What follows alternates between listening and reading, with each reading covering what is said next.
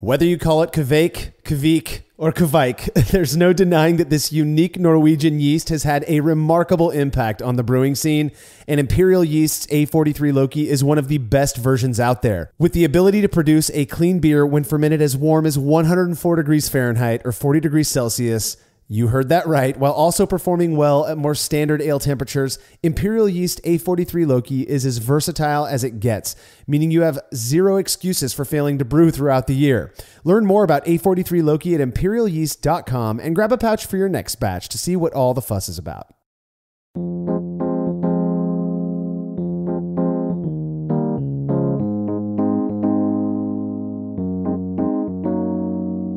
While the good majority of beer is made from 4 ingredients, water, malt, hops, and yeast, some styles call for the addition of certain spices intended to liven things up a bit by adding unique, and to many, desirable characteristics. Perhaps the easiest way to impart beer with such flavors is to toss spices directly into either the boil or during fermentation. However, some view this as being a rather haphazard approach, as it leaves little room for controlling the amount of spice character in the finished beer. You're listening to the Brewlosophy Podcast. I'm your host, Marshall Schott, and joining me to talk about using tinctures as a means of adding spice to beer is contributor Cade Jobe. Yeah, I hope you guys like spice beers because we're going to talk a lot about them today. I know Marshall especially loves those pumpkin beers every time in the fall. Oh, yeah, come on. There's some sarcasm for you guys. But no, yeah, I like spice beers. I brewed with spices. I wouldn't say, it's not my top priority, but I definitely like spice beers. I've brewed with spices, and hope you guys learned something today talking about tinctures. Yeah, I feel like I say this more often than not, but this is yet another topic that I just don't have that much experience in, at least considering how long I've been brewing. I personally prefer my spice to come from things like noble hops, but I'll be honest, I've had a few spiced beers lately that I surprisingly enjoyed more than I thought, some of which I'm sure were made with tinctures. I look forward to chatting about this and the fascinating experiment you performed, Cade. So if you're a fan of this show and you'd like to receive a reward for your support, consider becoming a patron of Brewlosophy over at patreon.com/Brewlosophy. By making a small monthly pledge, you'll receive rewards like access to unpublished contributor recipes, unique discounts at YakimaValleyHops.com, and an invitation to a monthly live Q&A session with somebody in the brewing world. Coming up in just a couple of weeks is host of the Sour Hour on the Brewing Network, Jay Goodwin, who's also from the Rare Barrel, one of the raddest sour beer breweries that I've ever been to. Jay's an absolutely incredible dude, a great brewer with a ton of knowledge. This is going to be an excellent session, no doubt. Past sessions have included folks like Mitch Steele, Mary Izette, John Palmer, and so many more. And all of those sessions are available on our private Facebook page, so you can watch them whenever you like. Learn more about becoming a patron over at patreon.com/Brewlosophy. And if you wouldn't mind letting us know what you think about this show by leaving a rating and a review in Apple Podcast or wherever it is you listen to podcasts, we would really appreciate it. Feedback this week is brought to you by Brewers Hardware, who specialize in tri-clover-compatible sanitary fittings, conical fermenters, kettles, and brew stands. Brewers Hardware offers a variety of unique items for home and craft brewers, including high-quality stainless fittings at great prices with super fast shipping. Learn more at brewershardware.com, and don't forget to mention Brewlosophy at checkout to receive a free gift. Again, that's brewershardware.com. Peter Krogh, I believe it's Krogh, had a comment about our recent Brews Views episode on evaluation and judging, which Cade, you were with me on. That was episode 129. He said, "One thing I don't think you touched on was that winning beers in competitions tend to be extreme examples of the style. For example, I know of a guy who won the Pale Ale category with a West Coast IPA recipe. It was even called Now That's an IPA. After he won, he stated on a forum that he got the idea the year prior when he entered the same recipe in the IPA category and was told it wasn't hoppy enough."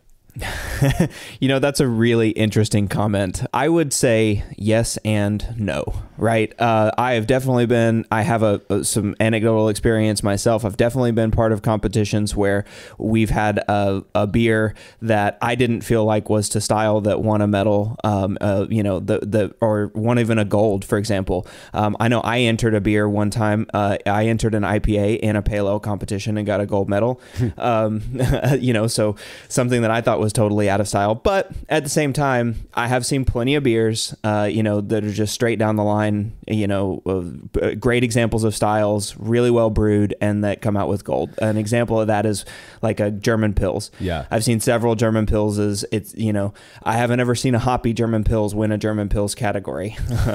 So yeah. But so yes and no. I do think that that's there. I think though that people are trying, to get, and it also depends on your judges too, and where you're at, and what the competition is, and where, what flavors that particular geographic region likes. Yeah. So yeah, good feedback though. Yeah, no, I agree. And I think this idea of entering, kind of extreme caricatures of what the style is, you take the style guidelines and then you kind of amplify every major component of a style and you enter that. And the idea being that that's what's going to stand out to judges who are sampling, 8 to 12 beers in their lineup. I get the concept. I know people who do the same exact thing as Peter's friend here. And, I think it works for some people, but like you said, Cade, that it's hard to predict what the judges on the specific panel that you're entering, that they're going to be, or, that is judging your beer, whether they are going to be looking more for the nuanced aspects of what we would determine to be the normal style, or if they're going to be whether conscious or not, paying more attention to those amplified aspects of it.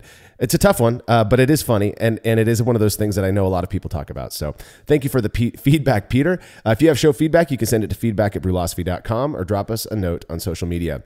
So a couple weeks ago, I was kicking it with my buddy Ryan Hansen, a local home brewer with a killer setup. This guy actually built a legit cold room into his garage where he keeps all kinds of commercial beer. There's his taps just tap right into the wall of the cold room. It's so cool. Well, Ryan tends to enjoy darker ales, as do I, and mentioned that he had a crowler of Goo Goo Gaga from Arizona Wilderness Brewing Company. It was a beer that they made in collaboration with Magnanimous Brewing. This beer is described as being 1 part barley wine, 2 parts imperial stout, a triple mashed 24-hour boiled beer inspired by the Goo Goo cluster from Nashville, Tennessee. That's a candy. After fermentation, a heavy dose of Nicaraguan cacao nibs from Zach's Chocolate. I guess that's a brand. Madagascar vanilla beans and peanuts were added to mimic the historic candy. Ryan let me take this crowler home to share with my friends. 1 minute beer review with Jersey and Tim. Jersey, wake up. Oh my gosh. I watched him pour this, and it poured out like it was not a liquid. It was like a candy bar. It's between a liquid and a solid. It's like motor oil, dude. You might have drained this out of a 72 Mustang and Stiff. It would have been a Chevy, but whatever. Let's toast. Cheers, to motor oil. It's so good. Thick. Hang on. No, we like it. I like it. Do you like it? Yeah, I mean, it's hard to drink. What? It's good. It's hard to drink. It's very strong. Do you like it? Yes, it's terrible. This is like 11.9.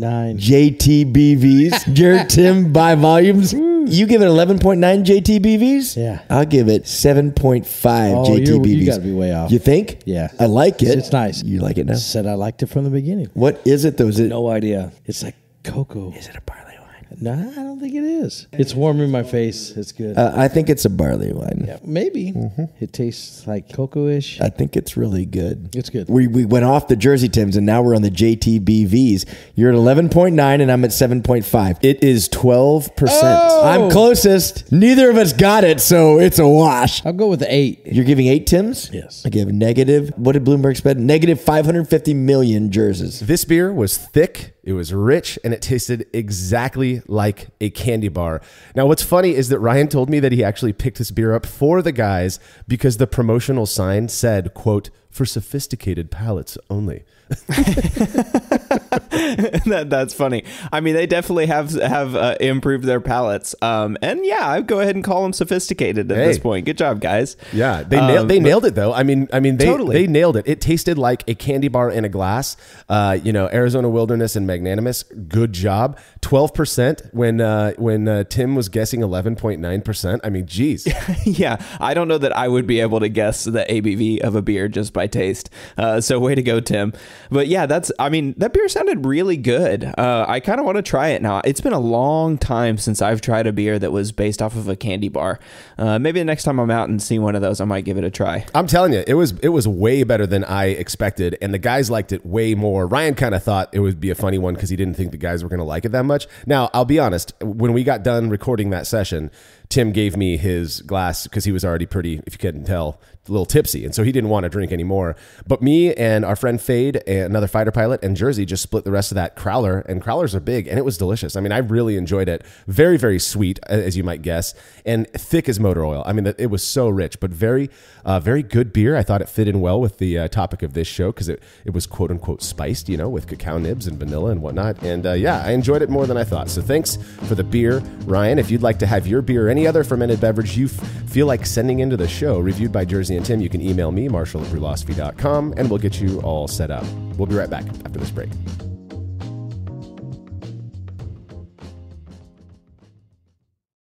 This episode is brought to you by Milwaukee-based Spike Brewing, designer and manufacturer of premium quality homebrewing equipment. Whether you're interested in upgrading to a stainless steel fermenter like the incredible Flex Plus or switching to a turnkey electric setup so you can brew inside and avoid the cold, wet winter, Spike Brewing has the solution for you. Visit spikebrewing.com/brewlosophy today and let their team help you figure out what you need to make the most of your brew day. Again, that's spikebrewing.com/brewlosophy. Spike Brewing. Pursue what's possible. As every brewer knows, the best beer requires the best hops, which Yakima Valley Hops provides fresh from the source to brewers around the world, carrying everything from classics like Cascade to modern favorites like Galaxy and Mosaic, as well as other ingredients and gear. Yakima Valley Hops has it all. And don't forget to check out their new podcast, The Late Edition, where the YVH crew goes into depth on our favorite plant with industry experts. Head over to YakimaValleyHops.com now to see all they have to offer and subscribe to The Late Edition wherever it is you listen to podcasts. Craftmaster Growlers takes traveling with and sharing beer to a new level. Made from heavy-duty stainless steel, Craftmaster Growlers are double-wall insulated and can keep beer cold for up to 8 hours. Unlike typical growlers, Craftmaster Growlers come with a swiveling tap and fully integrated CO2 regulator cap, allowing beer to stay fresh for 2 weeks or more. The square design takes up less space and will fit in most refrigerator doors, and every Craftmaster Growler comes with a 1-year warranty. There are 64 and 128-ounce versions available over at craftmastergrowlers.com. Have you ever thought about adding a port to your kettle but held off because you didn't feel like drilling into your gear or sending it off to have someone else do it? From the makers of the world's fastest counterflow chiller, the Xchillerator, comes the Hangover, the easiest way to add extra ports to your kettle as well as countless other options. Mount a faucet to your keg for easy portable pouring. Set up the perfect whirlpool arm. Hold a heating element in place. All of this and so much more without permanently modifying your gear. Manufactured right here in the United States, the Hangover offers brewers too many convenient solutions to list here. So head over to xchillerator.com today to see what the Hangover can do for you.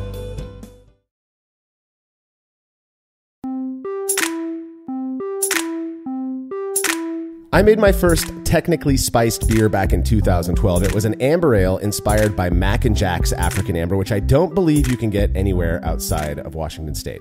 I was a huge fan of this beer during college. It has this like curious orange note to it. At least back then, I thought it was amazing. I don't know what I would think today. But in my attempt to mimic this, I grated a bunch of orange zest and tossed it in during the last 5 minutes of the boil. That was the spicing that occurred. I wasn't using, your typical spices. The beer ended up being okay. The orange was there, but it was very subtle. It wasn't until a local competition a few years later, one that required the use of unique ingredients, that I discovered and first used a tincture. Now, before we get too deep into talking about tinctures, let's talk a little bit more generally about using spices in beer. I know for me, when I hear the word spice, I immediately think of things like cinnamon, clove, nutmeg, etc. But at least in terms of brewing, spices include much more than that. Yeah, totally. Spices can include really a wide range of things. So, flowers, roots. Chocolate can be considered a spice. Seeds, vegetables. Chili peppers. Mm-hmm. That's one. There's such a wide range. And then spices can also be things that we would consider spices in cooking: cinnamon, vanilla, coriander, rosemary, basil, all that sort of stuff. There's a wide range of things that you can do to beer whenever you want to add a spice to it. And adding a spice to beer, to me, is just kind of like whenever you're cooking. You've got this beer and you think, hey, maybe I should, what if I've got this great stout. What if I made it a little bit peppery or a little bit hot? I know we've all had well, I don't know that we've all had this, but one of the flavors that I really like is that like chocolate with a little heat flavor. You know, so like a stout with a little bit of chili pepper or a little bit of cayenne pepper or cake. You know, we have that here too. Mexican chocolate here in Texas, which has got, it's not spicy, but it's just got a little bit of, you know, it's got a little bit of that character to the chocolate, a little bit of sharpness to the chocolate, which is really good. But that's what we're doing, right? I mean, we're adding those spices, you know, to a beer, really any of those things. Well, and the beautiful thing about homebrewing is that you can mess around with minimal risk. We'll say you might not like a batch, but it's only 5 gallons or less. You can toss it if you don't like it. Now there are certain styles of beer that are known to be traditionally spiced. I immediately think of Belgian wit, you know, which you automatically I think coriander when it comes to Belgian wit. But there are some other styles as well that I think traditionally had some spice to it. Anything else you can think of on that front? Oh yeah, sure. You know, I mean, coriander, wit beer being coriander and orange peel. You know, that orange peel character for a wit beer is also going to be super important. Which, you know, like I said earlier at the top of the show, pumpkin spice beers. I mean, I don't know that that's necessarily a BJCP style, but we certainly have a lot of them here in the United States in the fall. Exactly. During a certain time of year, there seems to be everywhere. Yeah, exactly. I mean, there's I think it's St. Arnold's. Yeah, it is St. Arnold's that does an annual release of a beer called Pumpkinator, which they sell in the big bomber bottles, and it's just got a lot of pumpkin and a lot of pumpkin spice. Real Ale also does one, which is close down here. You know, and then, I mean, we've had vanilla stouts. You know, I'm sure everybody's had a vanilla stout. And then, you know, you know, going way back in history, this wouldn't be a spice episode if we didn't talk about what beer was before hops, right? I mean, Groot or Gruit, however you want to say it. That was entirely a beer flavored with spices. I mean, you know, places that didn't have hops yet were still making beer, and they were adding all kinds of different spices like elderberry and whatever they could find to balance the sweetness, right, of the wort, basically. And that's it. That's the key right there. I'm so glad that you said that. So to me, that's what we're doing with these spices. Is we're balancing. You know, we have hops in beer, but we're also balancing that sweetness. You know, for like pumpkin spice. When we're balancing the sweetness of the pumpkin, we're adding cinnamon, which has got a little bit of a sweetness, but we're also adding clove, nutmeg, you know, and those things really balance out that sweetness of the beer. And that's kind of what I like to think about whenever I'm adding spices to beer, is how is this spice going to balance with the rest of it? And there's our favorite beer brewing word, right? Or beer tasting word is balance, keeping everything in balance. That term gets a lot of hate these days, but I still think it works. It matters to me. I love it. I mean, that's how I brew. I mean, every recipe that I brew, I'm thinking about balance and how does this taste? You know, is the hop in relation to the malt, all that stuff. But that's another topic. Maybe there's another Brews Views episode about balance. Just on balance, on balance. Like you mentioned though, it seems like today there are a lot of technically what we would call a spiced beer. I was at House of Pendragon just yesterday, and they have I think they call it Seriously Black. It's this an oatmeal stout, 7% alcohol oatmeal stout that has cacao nibs and I believe coffee. That is technically a spiced beer. And you know, the way that a lot of these are being made, I think today is that the brewers are adding directly the stuff that they're spicing the beer with. So, for example, I'm almost certain Tommy at House of Pendragon uses coffee grounds and cacao nibs and tosses it in during fermentation. You know, and it imparts that character very, very well. I think we've all probably attempted that, but there are other ways to impart spice character to beer as well. Yeah, I mean, there's all kinds of, you know, I mean, there's spice extracts and things like that you can buy at the homebrew store, you know. One of the ones, I say spice extracts and everybody goes, well, what do you mean? You know, isn't that just a tincture? Well, yes, it is. But the biggest extract that a lot of people use, I mean, most people have it in their house right now, is vanilla extract, right? Vanilla is a spice, and you have that at home. Most people do right now in their pantry, you know, so that is something that you can use to brew. And just like you can buy a vanilla extract at the store, you can buy spice extracts, you can buy coriander extracts and things like that, cinnamon extracts, all kinds of stuff, orange extracts, lemon extract, all that kind of, you know, those things that you can, you know, that you can add to beer. All Yeah. that stuff's available at your homebrew store. So have you used extracts in your brewing before? Oh yeah, I've used vanilla extract quite frequently. Probably my biggest brewing failure. I got this itch. This was before I knew much about a beer. I think it was like my fourth batch. It's like the typical thing for new brewers to want to throw everything at their beer. Well, I had this idea to make. It's going to sound terrible, to make a caramel apple amber ale. Okay, it was right around Halloween. I thought it would be kind of quirky and cool. And so my way of imparting this beer with caramel apple was to use like 4 pounds of caramel malt and then an apple extract. Oh my God. Don't ever do that.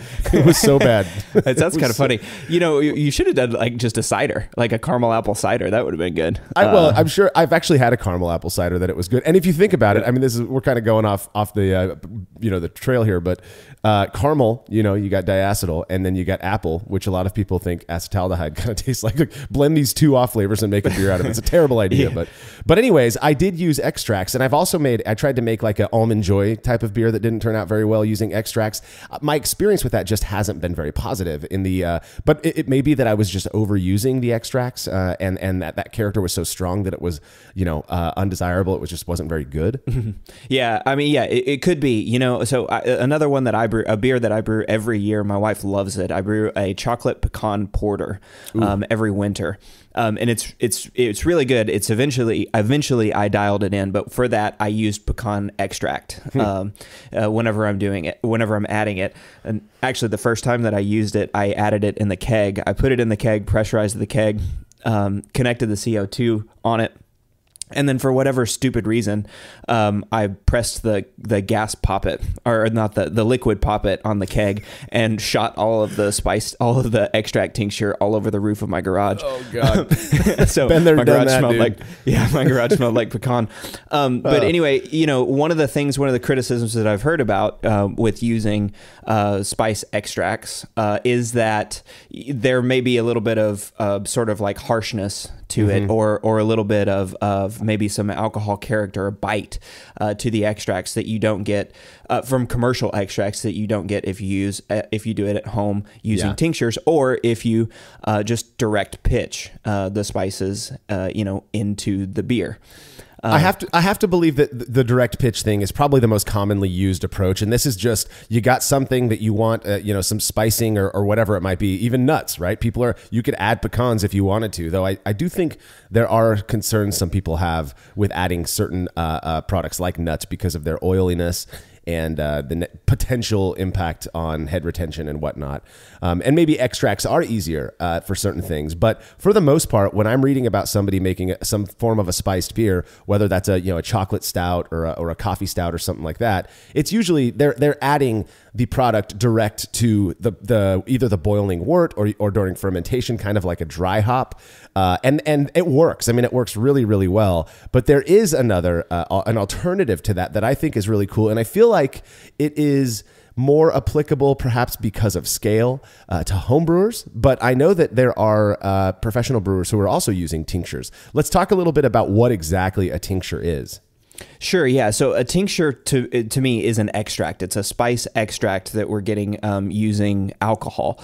So to me, from a basic standpoint, is you're essentially steeping spices in alcohol and using the alcohol to extract out all of the flavors from the spices into a liquid that you can then strain out the spices, and you have an alcohol liquid that then you can use to dose the beer.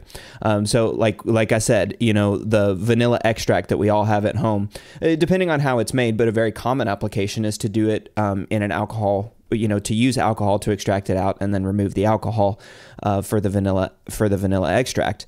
But essentially, that's what we're doing, is making our own homemade extract with spices. So putting the spice in a distilled spirit, and we could talk about in a little bit, what kind of spirit you want to use, but putting it in the spirit, letting it sit, letting all those flavors come out, straining out the liquid or straining out the spices from the liquid, and then using that liquid to dose the beer. Yeah. Is that what you think about when you're thinking about a tincture? That is exactly, excuse me, that is exactly what a tincture is in my mind. And one of the cool things about a tincture is that you do have a little bit of room to play, like you mentioned, with the type of spirit you're using. Now, when it comes to making tinctures, I've heard you want a spirit that's at least 80 proof, so about 40% alcohol. But you can go, I mean, I know people who are making tinctures with Everclear and using that. The idea, again, you want that alcohol to extract the flavors from whatever it is you're putting in there. Yeah, exactly. I've always used a sort of a neutral spirit too, like vodka or grain alcohol. I mean, I've used grain alcohol, Everclear, before to do it. The idea is, you need high enough alcohol that you're actually going to be able to pull out the flavor components from the beer or from the spices. So here's an interesting one too, that some people have talked about before is should you use vodka grain alcohol, or could you use, something that's got more flavor like bourbon, or some other more flavorful, like what if you used a peach vodka to pull out or something instead of, just like a regular vodka to add, maybe a little bit of peach subtlety. Have you ever tried to use anything other than vodka or grain alcohol? So we'll get into talking about some of the neat things you can use tinctures for, but I just had some oak lying around, and so oak I consider a spicing. It's something that you use to kind of amplify certain characteristics and flavors in beer, and so I tossed some oak into some I think it was scotch. I don't know if I had bourbon, but it was a kind of a nice scotch, decent scotch, and let it soak for a week or so, and then I was taking drops of that and adding it to glasses of I think it was a brown ale that I had on tap, and just kind of tasting, and it absolutely in my mind tasted more like like a closer to a barrel aged amber ale. I was kind of going for like a DBA. Firestone Walker has their DBA, trying to see if I can kind of match that character with the tincture. But yeah, so that you can absolutely do that. But let's talk a little bit about how tinctures are made. Most of them are like a 1 pint, mason jar. And I'm just not sure, even when you strain out all of this, whatever it is that you're making the tincture of, if you add all of that to a beer, you're really not even bumping up the ABV very much. And I'm just not sure that small amount for like a 5-gallon batch is enough to really have an impact on, I'm talking about the spirit. Obviously the tincture part, you can taste it if you use it properly, if you make a proper tincture. I don't know if I had added that pint of scotch that had been soaking in wood chips, I don't know if I would have tasted much more of the scotch. Definitely that wood character was so strong. Yeah. And I mean, I think it also sort of depends on the amount of spice that you're using, right? So like, for like a wit beer, if I'm using coriander and orange peel, I'm not using a whole lot of those spices. That's also the good thing about spices is they go a long way. You don't have to use a lot of spice whenever you're adding spices to beer. Right. And especially if you're using tincture, you get a lot of flavor out of the spices in the liquid that you're actually pouring into the beer. So, when it depends on the spices for me. So like if I'm brewing a wit beer, for example, I might only use 3 or 4 ounces of alcohol, of vodka or, Everclear grain alcohol, in the tincture. And so adding 3 or 4 ounces to the beer in a 5.5 gallon batch, that's nothing. I mean, that's probably less than 1% of the beer. So I can't imagine that you're going to get much flavor from the actual alcohol that you're adding. The spices, again, have those super sensitive flavor components that we're very attuned to and very sensitive to. And that's why it comes through in the beer. I'm not sure if we used, like say bourbon to pull vanilla out of a vanilla bean or something, and you only used a couple of ounces of that you would actually get bourbon character at the end of the beer. Right. But I mean, who knows? It's always something to do. But that raises one thing that I wanted to talk about too, is how much people always ask, how much, distilled spirit do you have to use? Do I have to use a whole bottle of grain alcohol whenever I'm making a tincture? And the answer to that, at least in my experience, is no, you really don't. I mean, you really only need, as far as what I do in my process, and there's variability on this, everybody disagrees, but in my process, I just add enough alcohol to sort of cover the spices. Yep. And remember that some of the spices actually will expand whenever they're rehydrated. But, so just enough to make sure that the spices are covered. And then that's really it. So if I'm only using a couple of, like a tablespoon or two total of spices, that's going to be, to me, 2 ounces, maybe 4 ounces of spirit. And that's just, not very much at all in terms of liquid. I agree. So a question that I've actually been emailed a few times is, I want to make this spiced beer, whatever it might be. How much of the spice do I use and how much spirit do I use for the tincture and da-da-da. Well, the cool thing about tinctures is once the tincture is made, you get to taste it and sample it in a small amount of beer. And then you kind of get to determine how much you want to add to the beer from there to see how powerful or potent this tincture actually is. Now, obviously, if you take the same 6 ounces of a let's say vodka and you add two kernels of coriander and 4 bits of bitter orange peel to one, and then the other one you add a handful of both, yes, you're going to extract more character from the one that you add a handful of. But in general, in my experience, it really is like you said. You add, what I would do is use the amount of spice that's called for in whatever recipe you're brewing, and then just make the tincture with that amount. And like you said, just make sure it's covered, and that you cover it with enough to account for any that kind of sometimes it absorbs that alcohol and gets a little bit bigger.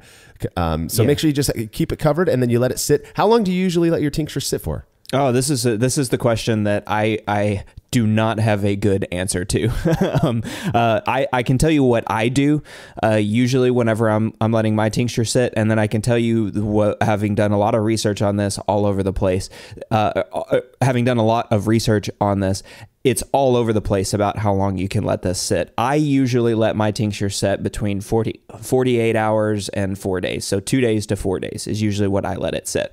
But there's stuff out there that says you can let tincture set for 30 minutes and that the full extraction is done in 30 minutes. And then there are places that say you need to let it set 6 weeks or months before you actually get the full extraction, out of this stuff. So it is all over the place. But I can tell you, for me, I don't think I've ever let a tincture sit 6 weeks, so I probably can't say that I wouldn't, that there's no difference in character. But I know that after 2 days of the tincture, I know I've got plenty of the character that I'm looking for whenever I'm pitching. I've read the same thing, that you can actually just like half an hour is good enough. It's almost kind of like marinating something, but I tend to make tinctures in the few times that I've made a tincture.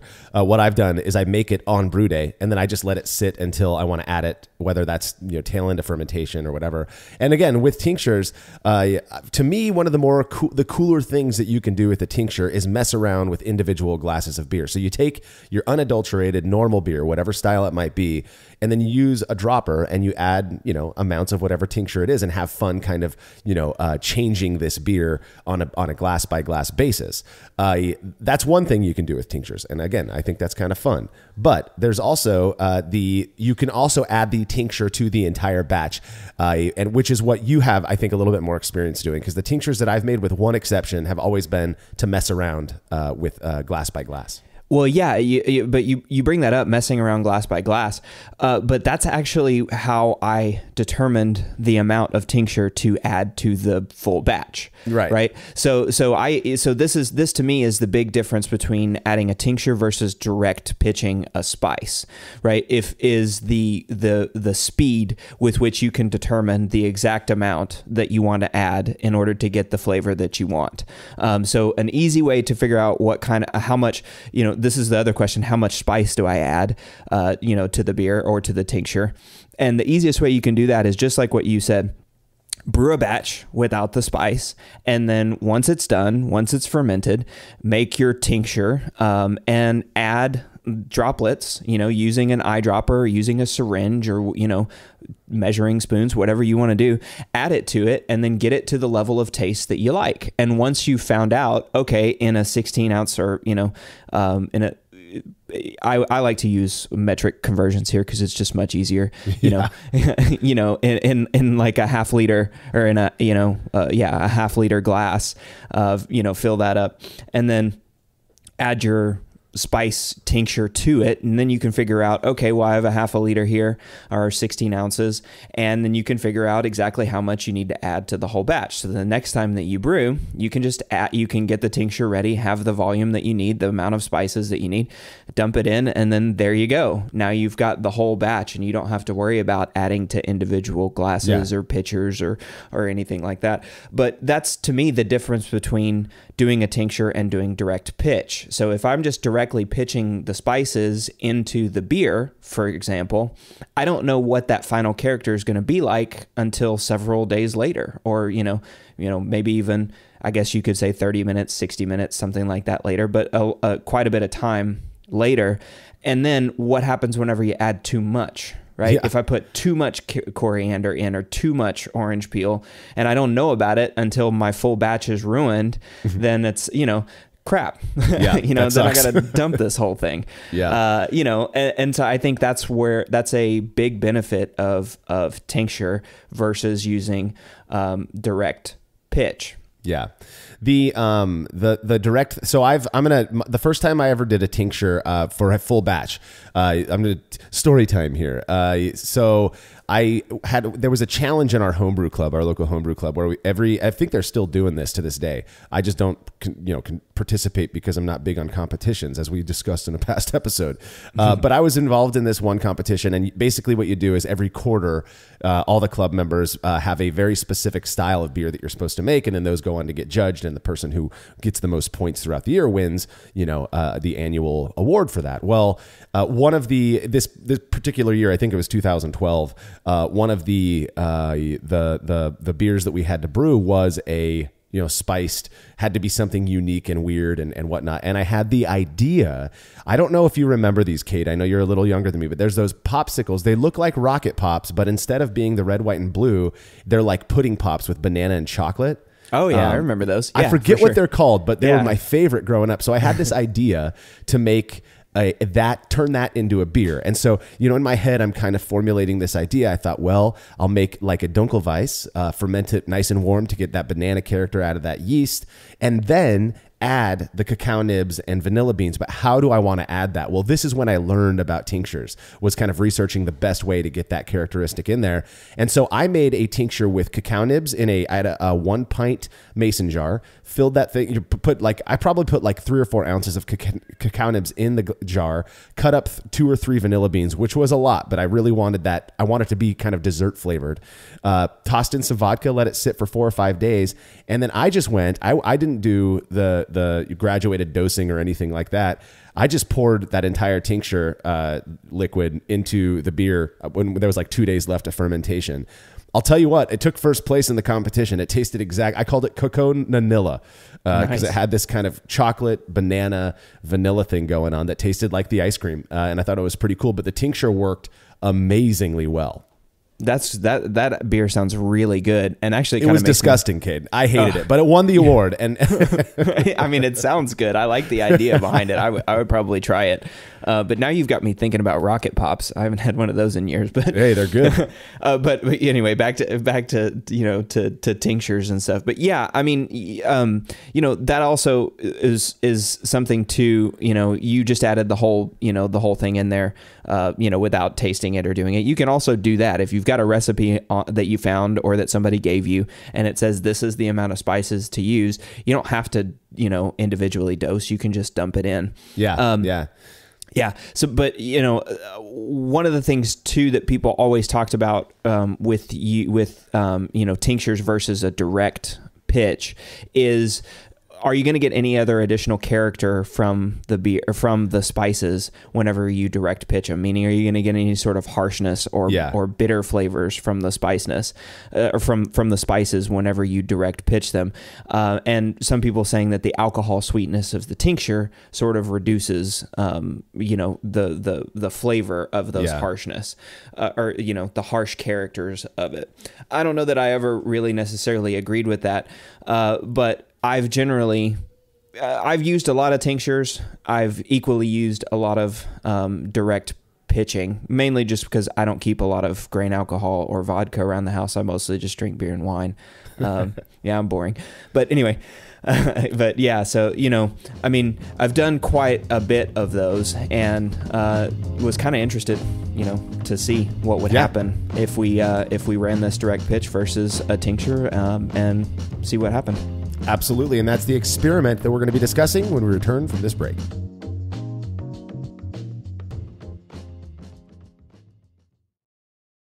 The brew in a bag method has blown up over the last few years, and in that time, it's become very clear that not all bags are created equal. For the best BIAB experience, you have got to go with the Brew Bag. Made from high-quality, food-safe polyester, the Brew Bag is available in both 210 micron for standard brew in a bag, as well as 400 micron, which works beautifully for all-in-one recirculating systems. I've been a Brew Bag user for years and wouldn't brew without it. Head over to brewinabag.com to get the fabric filter that works for you and use promo code TBP17 at checkout to receive a discount. Again, that's brewinabag.com. After a long brew day, the last thing I want to do is waste more time chilling wort. I've tried so many different options, and ultimately I settled on the super efficient immersion chillers made by Jaded Brewing. With the King Cobra and Hydra, I'm able to chill my entire batch of wort from boiling to just a few degrees above groundwater temperature in as little as 6 minutes. If an immersion chiller is right for your brewery, then do yourself a favor and check out all of the rad options Jaded Brewing has to offer at jadedbrewing.com. And be sure to let them know Brewlosophy sent you.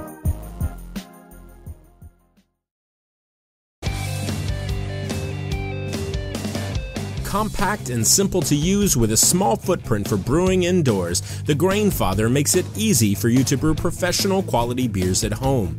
The Grainfather is an all-in-one brewing system that lets you brew all grain beer in a single compact stainless steel unit. It uses an electric heating element and pump to maintain a constant temperature and to circulate the wort during the mashing and cooling stages. It also comes with a counterflow chiller to reduce chilling times and produce high quality wort. And now, with the addition of their conical fermenter, the Grainfather takes things one step further by offering homebrewers state-of-the-art temperature-controlled fermentation just like commercial breweries use. And with the Grainfather Recipe Creator and Connect app, you can easily design a recipe, sync your brewing system with your phone, and then just sit back and relax as the app takes over and assures that you maintain your scheduled mash temps and boil schedule. Head to Grainfather.com to purchase your all-in-one brewing system today and to sign up for their free recipe creator tool. Once more, head on over to Grainfather.com, that's Grainfather.com, and get started today. Family-owned Atlantic Brew Supply is the largest homebrew shop in the Southeast. No gimmicks, no multinational corporate overlords, and no BS. They offer exclusive malts, yeast, and more from local artisans, as well as award-winning recipe kits. They also sell professional brewing gear and cask equipment from sister companies ABS Commercial and Cask Supply. Most ingredients are available by the ounce, plus Atlantic Brew Supply has an on-site calculator to help you craft your best brew. Orders are processed same day, and 2-day shipping is guaranteed for East Coast customers. Get 15% off your first order using promo code BREWPOD, that's BRUPOD, at AtlanticBrewSupply.com.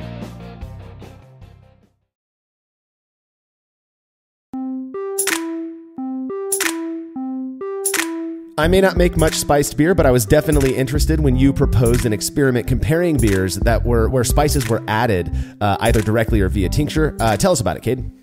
Yeah, so again, I wanted to see how this would work, adding directly spices during fermentation versus doing it during a tincture, or using a tincture. So I decided to use a very traditional style of beer that has spices, which is wit beer. So I brewed a single 10-gallon batch of wit beer. The malt recipe, the malt was super simple, just 50% pale malt and 50% wheat malt. Nothing too complicated there.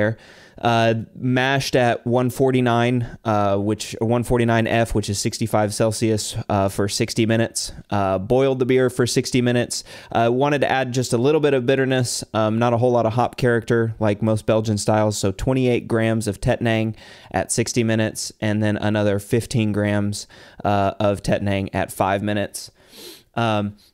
After boil, worts were chilled and took a refractometer reading and got it was a hydrometer reading and got an OG of 1.038, which is a little low for a wit beer, but nothing to frown at.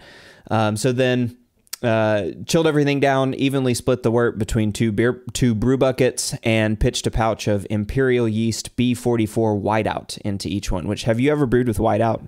I have not. To be honest with you, this is another. I don't hate on people who like styles I don't like. I'm not a big fan of wit beer. The coriander flavor doesn't sit with me very well.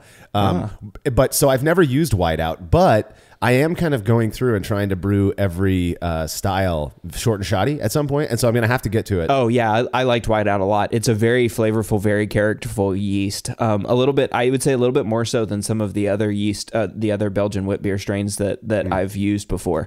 But very nice, very pleasant. Adds those nice phenolics that you're looking for in a Belgian beer, and I think it went really well with the spices in this beer. So I fermented the beers in each brew bucket at 68F or 20C. And this is where we sort of get to the variable. So a tincture, like I said, my process is to let it set from between 2 to 4 days. So in this case, after 3 days into fermentation, I made the tincture. I used vodka. And I measured out my coriander, bitter orange peel, and I actually added some white peppercorns in it as well. I find that I like the way that the peppercorns play in a wit beer, but that's just me. So I added those to a jar, then covered it with vodka. I think I used right at like 3 ounces of vodka. I think if you look at the picture on the website, you can see the 3 little, taster bottles, the airplane bottles of vodka. Added those to a jar. And then just let it sit for 4 days. After 4 days, I would notice that the fermentation activity was slowing down. So it's a good time to pitch at that point. So I used a strainer to separate the liquid, a sanitized strainer, to separate the spices from the tincture, and then measured out my dry spices, which is just the direct pitch. By the way, wanted to use the same quantities of spice in this experiment. So didn't want there to be any difference based on, saying that like strength or concentration of the tincture. I wanted the spices to be the same, which I think is my understanding from using tinctures over the year, and also what I've read and researched is that, again, that's what determines your flavor addition. As long as you're not using too much of the alcohol or grain, that the spices is where you're actually going to get your flavor component. So just wanted to mention that. But so that was after a total of 7 days. So 3 days, made the tincture, let the tincture sit for 4 days. So after a total of 7 days fermenting, I added I added the direct pitch to one batch, and then added the tincture to the other batch. Yeah. So the idea here being that you wanted the time of the time of addition to be equal between the two. The one thing you had to calculate. So now you've got this one beer that has spicy alcohol, if you will, added to it. You got the other one that has the spices still in it that you are going to leave behind when you package those beers. Yeah, exactly. Now, one thing I would have done differently, not from an experiment standpoint, just for future using direct spices, and I did it intentionally on this experiment, is normally I would add the spices using a bag, like a grain bag or something, a hot bag, so that the spices sort of don't drop to the bottom of the fermenter. I wanted to leave them open here because there's a lot of people that say that you're not getting full extraction, and we let the spices sit in alcohol, so we've got full extraction theoretically over that 4 days. I didn't want there to be any issues about the bag restricting the amount of spices that came in. So for this experiment, I didn't use a bag, but I generally, whenever I add spices directly, I do use a bag. So just wanted to kind of point that out for anybody that cares. Yeah. So you let those spices mingle with the beer for 4 days, though. Yep, let the spices mingle for 4 days, and at that point, fermentation activity had seemed to stop. Took a hydrometer measurement and showed that both of the beers had hit the exact same FG, which is that nice low Belgian dry 1.003, which was great. then real quick right here, even though we added alcohol to the beer and maybe some, sweetness or something that was in that alcohol, I didn't notice any difference in the final gravity. Yeah, that's interesting, right? And I would have expected maybe a little bit different, though the amount of alcohol, 3 ounces, like I said before, you're probably, the idea would be that hopefully you don't taste it either. We'll get to that in a minute though. Yeah, exactly. So I actually did the calculation. 3 ounces of in a 5.5 gallon batch is less than 1% of the beer. So I can't imagine that it had any significant impact in terms of the actual alcohol content in the beer. Right. So then I followed my normal process, racked the beer over to purged and sanitized kegs, burst carbonated them in the keezer, and let them condition for a week before serving to tasters. Which is the fun part of every experiment. It is. Before we get to how well they did, at this point, give us your impressions. What were you thinking when you pulled those first couple of pints to sample yourself? So, those beers were identical. I poured them into the Brewlosophy glasses, and the picture on the website doesn't do it justice. I think there's just a shadow over one of the glasses, but those beers looked identical whenever I poured them. They both poured well, had the same head retention, same aromatics, And then, of course, I start tasting them and going, well, crap. I can't taste the difference between these. I honestly, even as a person who doesn't do much spiced beer, the fact that the tincture didn't taste different to you, as even being, totally aware of what was going on, I expected the beers to taste differently. I really did.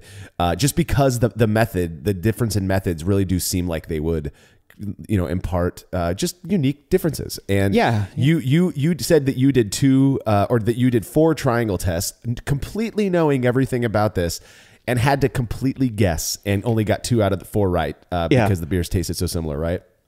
Yeah, exactly. I always love this too. It's like, oh wait, but I got 50% right. Yeah, but all right, let's be honest. I was totally guessing. So that was one of those where so I don't know this one, and you happen to be right. Yeah. But yeah, those beers were to me completely identical. I could not taste any difference between them. But that's why we serve them to tasters. So that's right. So took it to a Zealots Homebrew Club meeting, and we had 30 participants for this one, which is a great sample size.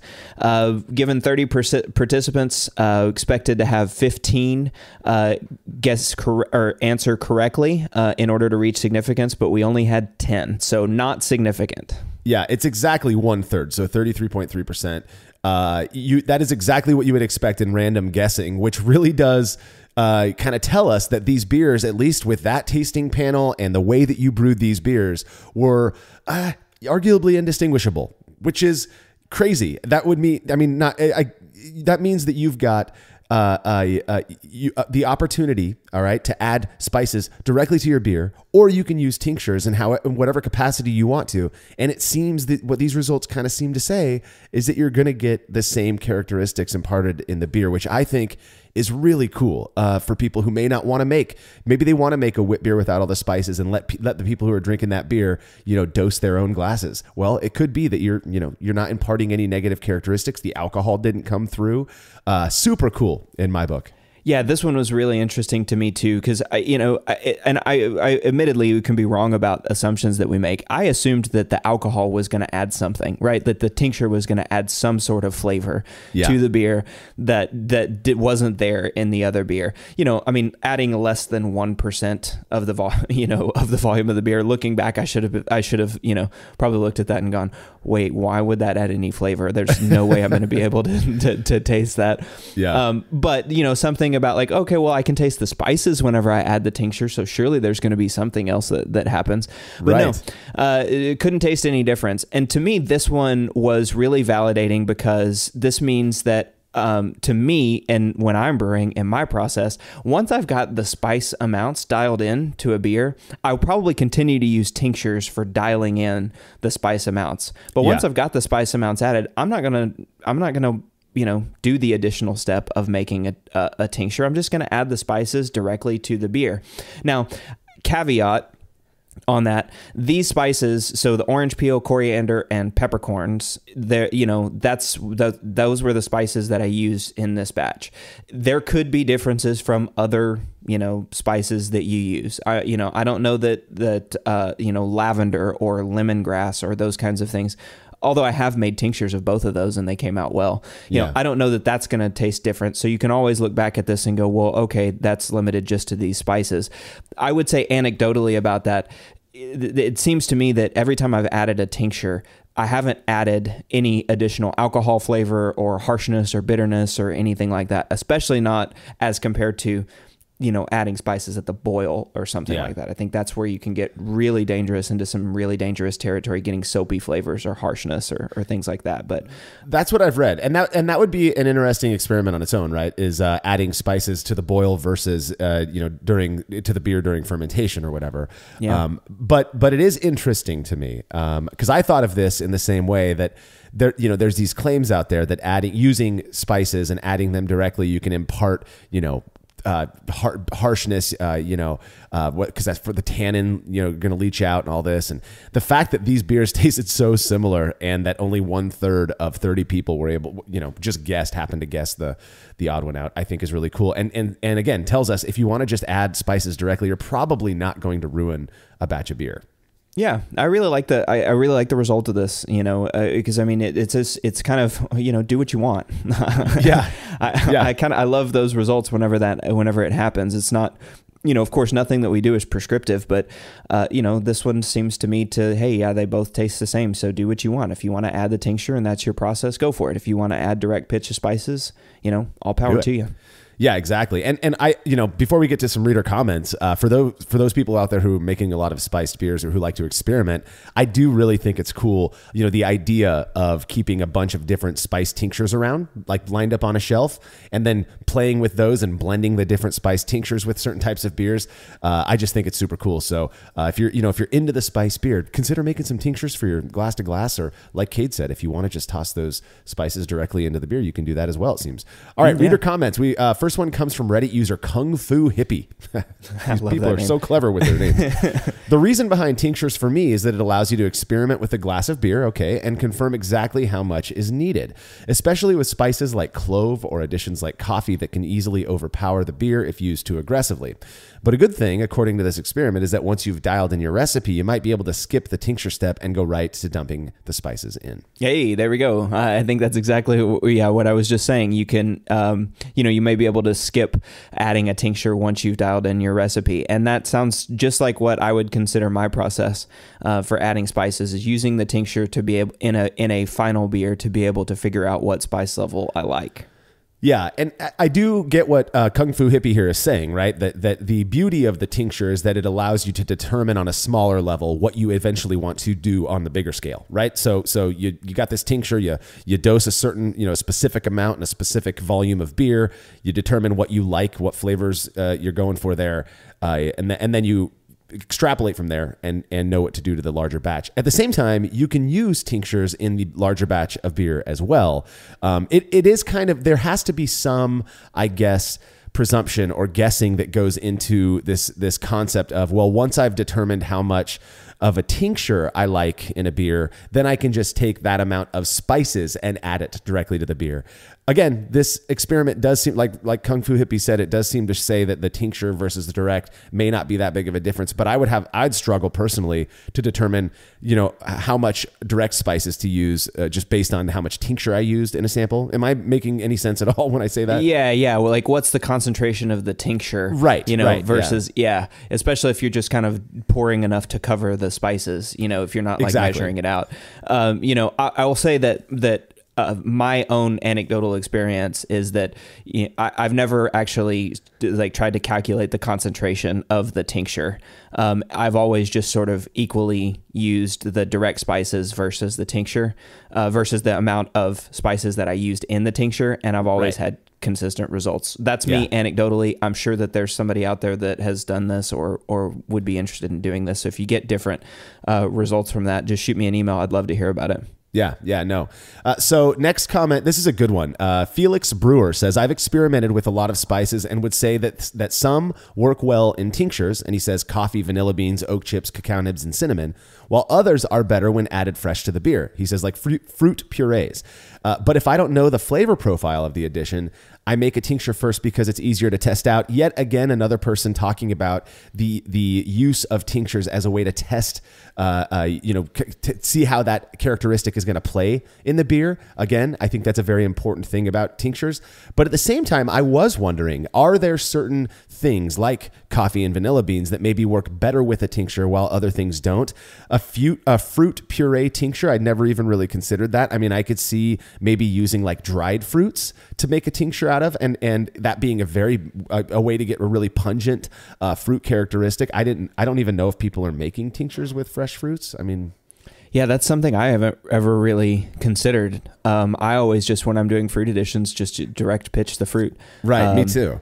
Yeah, but interesting. I would also be interested to see how much fruit character you'd get in the tincture. I know.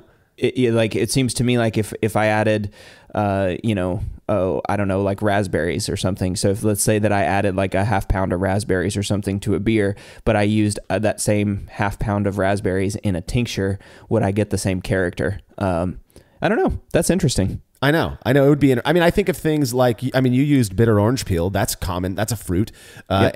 and commonly used in tinctures because it is dried, and that tincture will extract a lot of orange character when you do that. Anybody who's made a tincture with bitter orange peel knows that very well. So I could see, I guess there would be some fruits, but I like what he's saying, that there probably are certain things that do tend to fare better when used in a tincture versus added directly, and vice versa. Something to test out, for those who want to mess around with spice in their beers. Yeah. Reddit user Mr. McAwesome.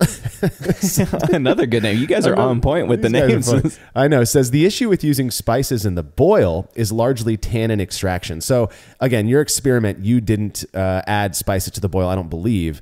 But Mr. McAwesome says neither coriander nor peppercorns are particularly high in tannins, so these results aren't particularly useful. The experiment should be redone with something like cinnamon sticks.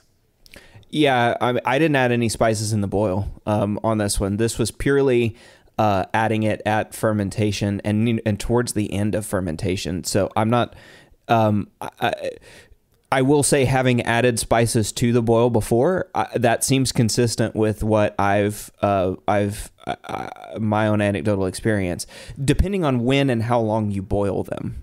Though I would say, for example, I make a lavender wit beer as well for the summer, which is a great spritzy summer beer, and that when I'm using that lavender, I've found that if I let that thing go in the boil for more than a minute, I mean, honestly, I'm probably just going to start doing it at Whirlpool instead of even putting it in the boil at all, is that when I do that, that lavender can impart what I would consider like a soapy character. Yes, I've tasted that before. Yeah, and it's really strong and it comes out really quickly. So if I let that sit at high temperatures for too long, like for example, I've added lavender at 10 minutes, at 5 minutes, at 1 minute, and those 10-minute additions of lavender don't turn out well in my grandma's experience. Perfume closet, right? Yeah, that's what it smells like to me. Yeah, exactly. Like I said, again, though, this experiment didn't have anything to do with the boil. I do think that would be a good experiment for the future, is to see about boil versus a fermentation addition.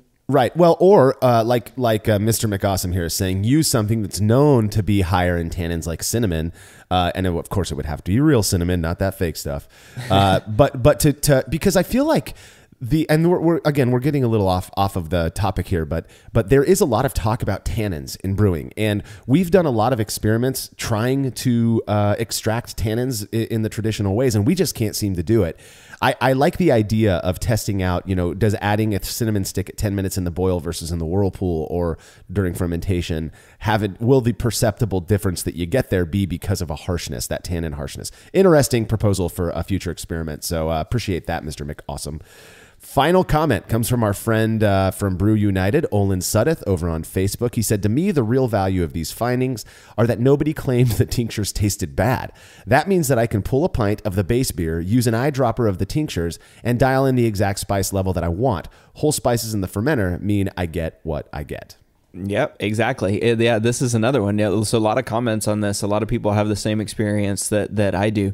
Once you add the spices, once you add the direct spices in the fermenter, you can't adjust it anymore. Well, I mean, you can always add more, right? But you can't. You can't take it away, though. Yeah, you can't take it away. So yeah, using an eyedropper with the finish or with a an unspiced beer is a great way to dial in a recipe, and it's a really simple way to dial in a recipe, rather than having to waste a full 5-gallon batch. And I don't say waste. I mean, most people are going to drink the beer just because their friends will at the very least. Yeah, their friends will. Yeah. Oh, yeah. I had a beer that I used some raspberries. I did a raspberry double. I don't know why this reminded me of that, but I just raspberry double, and I hated it. I was like, this is disgusting. All my friends came over and they drank the crap out of it. They loved it, and I was like, this beer is horrible. I don't know why. Go for it. Get it out of my taps. Oh, but anyway, it's so funny. Yeah, sorry, got off topic there a little bit, but yeah, I mean, use the tinctures to adjust, and then hey, like I said, if you want to use the tincture in the fermenter, that's also fine too. There's doesn't seem to be anything wrong with either of those. Approaches. I'll be honest, I don't do the spice beer very often, but just talking about tinctures has kind of piqued my curiosity. I think I might go and make a couple of tinctures and just let them sit around in my garage on the shelf and mess around with beers. Perhaps listening to us talk about tinctures will inspire you to do the same. That does bring us to the end of another episode. Cade, is there anything else on brewing with spices or using tinctures before we wrap things up? I should have said it earlier, but tasting the tincture, man, that tasted really good. I could have probably just drank the vodka with the orange peel and coriander and peppercorn. It was super unique, like it tasted floral, even though I know there's no floral spices in it, but maybe that's the bitter orange peel with the coriander. But I mean, there's an idea for you. If you're going to make a bunch of tinctures and put them up on the shelf, just have a bunch of different vodkas that you can pull down every now and then. There you go. Yeah. All right. Well, don't forget to head over to brewlosophy.com to read up on the experiment we discussed in this episode, as well as all of the other stuff we're up to. The Brewlosophy podcast is made possible by the generous support of our sponsors, as well as all of our rad listeners. We seriously could not do this without you. Cheers to everyone who has subscribed and left a review of our show. It makes a huge difference. If you haven't yet, please consider doing so. Head over to brewlosophy.com/support to view a list of ways you can easily help us to continue producing this podcast. If you want a reward for your support, visit patreon.com/brewlosophy. Thanks again for listening. We'll be back next week with another episode of the Brewlosophy podcast. Until then, think beer. Start off the morning with some hot tea, lemon and honey, cause it suits my bro. Put some herb in the bowl, yeah, it's homegrown. Ain't gotta go through no middleman, no